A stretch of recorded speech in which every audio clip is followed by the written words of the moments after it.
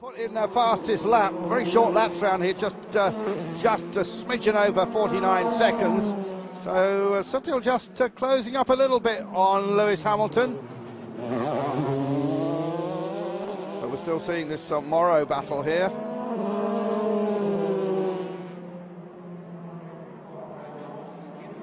Out go the pit boards. Átila Abreu in the wheel track for Guillaume Moreau now, making their way down towards the head, but he goes to the outside here. That's not really the place to try, but he's going to have a go anyway.